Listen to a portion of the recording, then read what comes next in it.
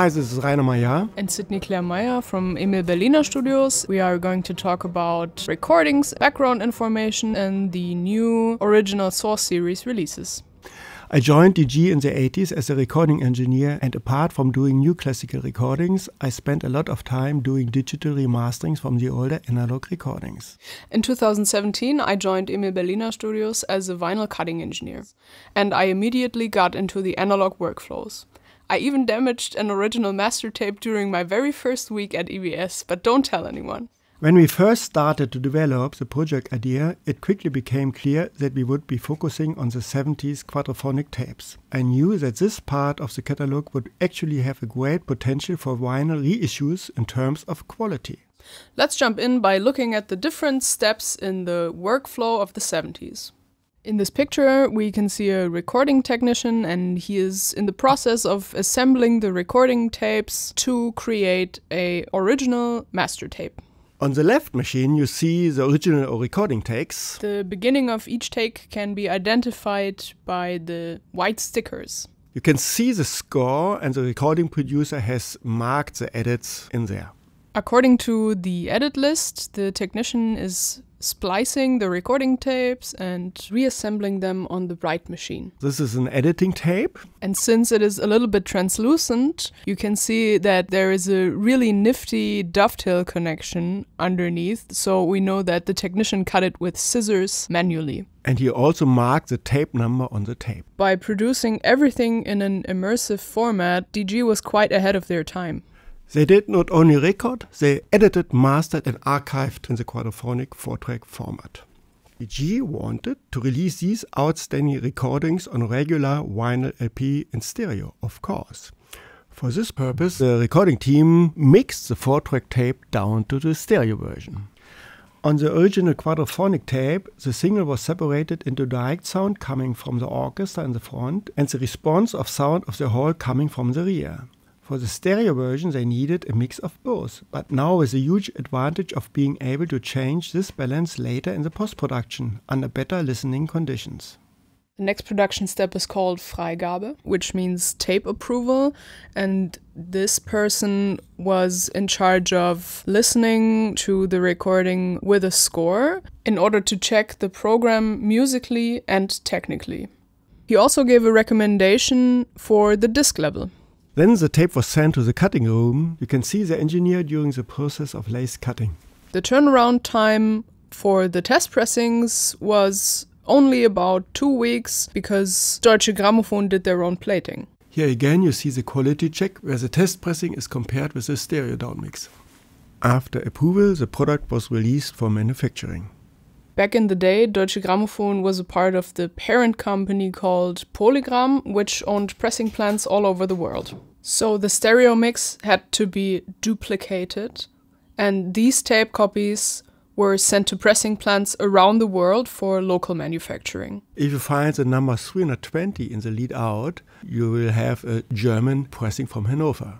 You always hear about how the German Deutsche Grammophon releases sound better than the international ones. One of the reasons might be that there is one less step involved in the post-production, namely a tape generation. For our new original source series, we skip most of the post-production steps to the absolutely minimum. We do the mixing from the 4-track tape in real time while we are cutting. This means that we don't need to use a tape copy. Since multiple post-production steps are condensed into one simultaneous process, there's only one team involved to make sonic decisions. To achieve the absolute highest audiophile quality, we must go to the limits of what is mechanically possible on the disc.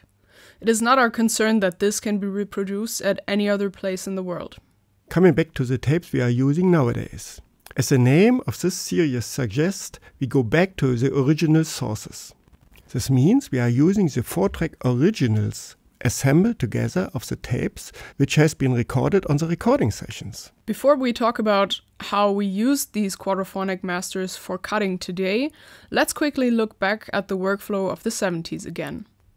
On the Quadro master, we can find a hint which reads Achtung, attention, 4-track original, and below that, 2-track downmix under 2530268A. It refers to the quarter-inch 2-track downmix tape with the same number.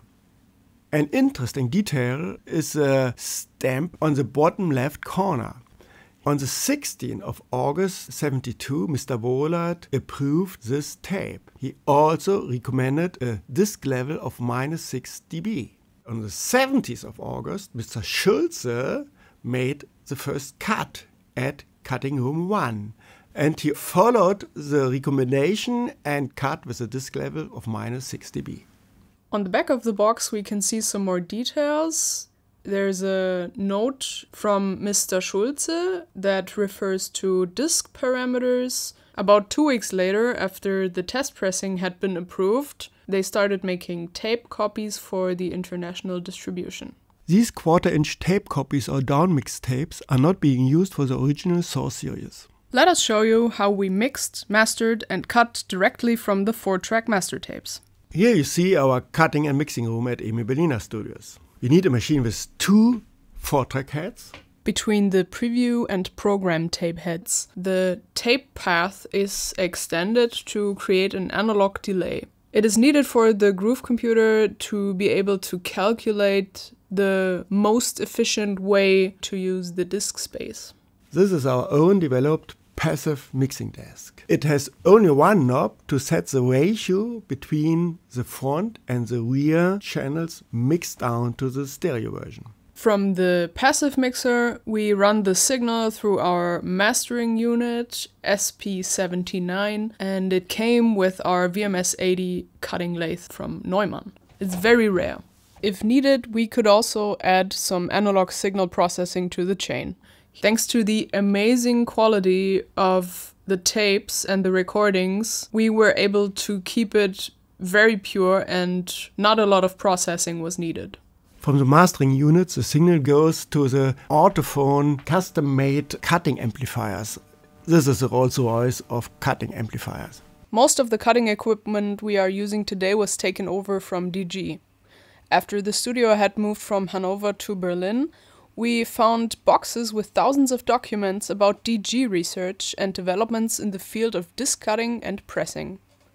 We came across documents describing the advantages of using diamond style instead of sapphire and found some old specimens as well. So we got in touch with a manufacturer who custom made a diamond stylus for us. We tested it and discovered real advantages in sound because the facets of the stone can be polished in a more precise way. The self-erasure that happens in the moment of cutting is reduced because the burnishing facets are smaller. The result is a better high-frequency response. This is by far not the only aspect of improved high-frequency response. The former workflow involved a lot more devices that all increase the danger of losses. Even small misalignments of, for example, the tape heads of different tape machines can add up to an audible loss of quality. We can actually demonstrate these losses and thereby the improvements of the new series, so bear with us. This is a picture of the recording setup of Smetana's Ma Vlast. The recording took place in Boston in February 1971. They removed all chairs to get a nicer and longer reverb, and they placed the orchestra in the middle of the hall.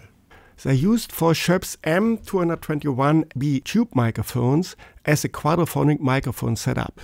You can see the red light to show the orchestra when the recording team is ready for recording. And you can see a speaker where the recording producer could communicate with the orchestra and the conductor. On the very left you can also see a television camera, and it was used for visual contact between the concert hall and the control room where the recording team was sitting. As the TV camera was an analog device at this time, running with 25 pictures and 625 lines per second, it made a tiny noise, almost inaudible for our ears. When playing a very quiet passage where there's no music, we can still see the television line frequency in the spectrum, in the old version as well as the new one. The interesting thing is that the ratio of this noise to the noise floor is different. This means that we have much more high-frequency information on the new version. At the same time, we have much less background noise. Pointing out this television line frequency helps to understand how much better the high-frequency response is nowadays. The overtones of the instruments benefit from the better transmission just as much as the unwanted line frequency. Let's check out the differences in sound. We are comparing the new original Source series test pressings to the old releases from the 70s. We could analyze the audio using analyzing tools. You may have noticed that the new original Source series sounds much wider and fuller. When comparing the disc surfaces of Verdi Requiem, we used slightly more space than the old release. Additionally, we have microscopic pictures of these passages. Check out the significant visual differences of the same forceful orchestral passage. Let's listen to the new original Source series. And listen to the old version. All new cuts are higher in loudness and sound wider without any compromise in low frequency response. As all of these features need more physical space on the disc surface, the question is how we managed to achieve such huge differences.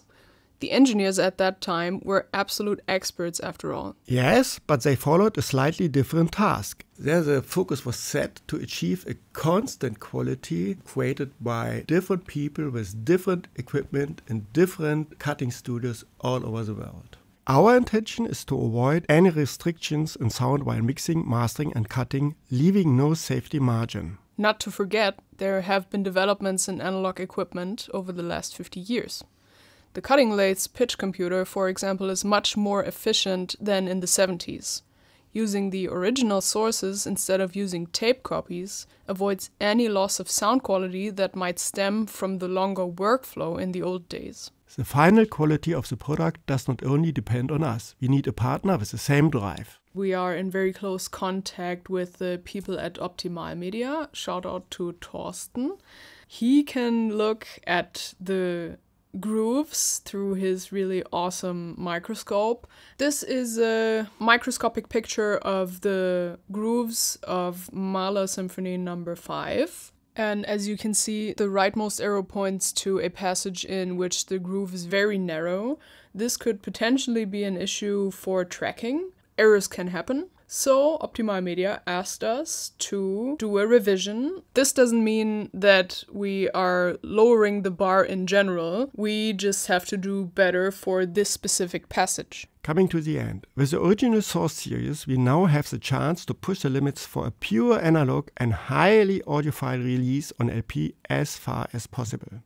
We want to show that the sound of this legendary analog recording stands up to any comparison, even to the most modern recordings.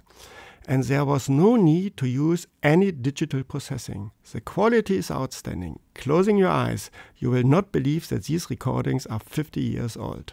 We hope you enjoy these new releases, and we would love to hear from you about your listening experience.